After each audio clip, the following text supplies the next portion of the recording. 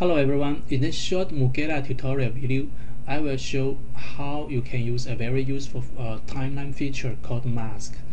These three icons represents these mask functions. I will first introduce the basic concept of that, and then I will use several examples showing you how you can use mask to build very interesting and useful animations. First of all, let's create some very simple shape. Let's see one circle. And then let's get another layer and draw another circle. Okay, so when you have these two circles, you can immediately apply our mask feature. Basically, what mask means is anything on the mask layer will be like a channel or a filter. So that for the layer that has been masked, only the part is overlap with mask object will be showing. Other part will not be showing. Let's see if we define this layer 1 as a mask layer and the layer 0 as the masked layer. Make sure you put this masked layer one layer beneath this mask layer, so that then you can just click on the mask layer, apply this convert to mask button. You can see immediately only the part that has been covered by the mask layer in the masked layer can be shown. This is the effect. The mask layer and the masked layer is the same. The way to edit them is the same as you edit any other layer, like the general layer, such as objects in the layer. You can just move it around like this. You can just let's see, change the property of it. You can even add animation for the mask and masked layer, and without considering it is a masked layer. For example, you can just move this object a little bit, and you can see it's very obvious. The same thing can happen for the mask layer. You can define some animation for mask layer too. Yeah, it's pretty simple and very straightforward. And also, sometimes it's not straightforward to edit the layer has been masked. What you can do is you can just this is toggle how you can preview the result. This is the final rendering result. You can also preview it in a let's say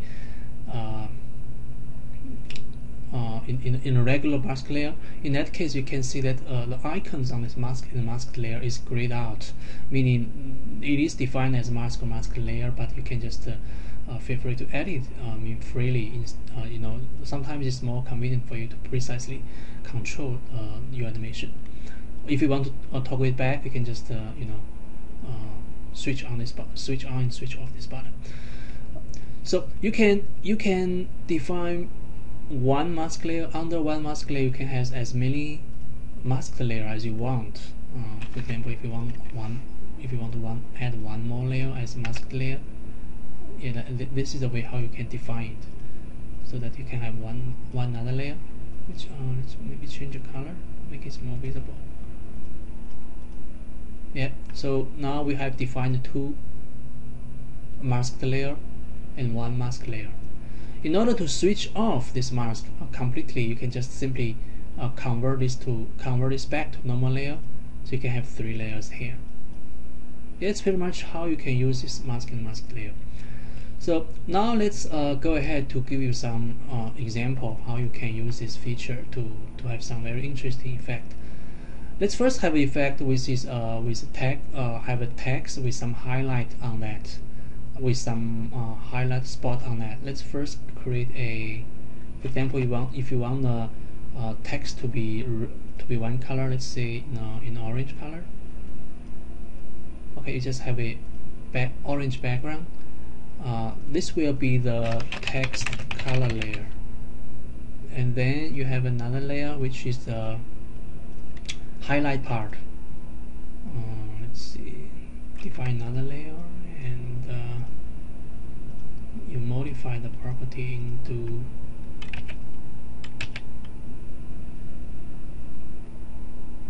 a highlight shape.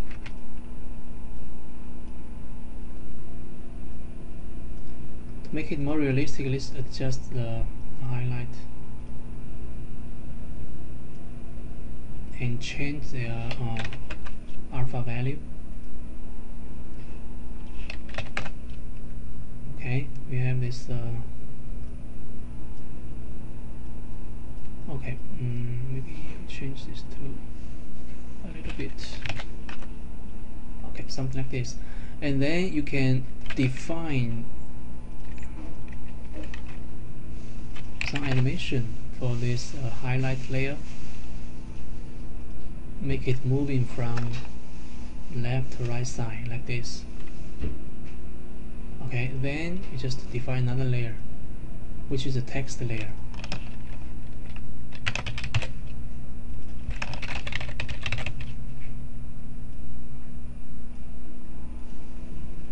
Add text to that.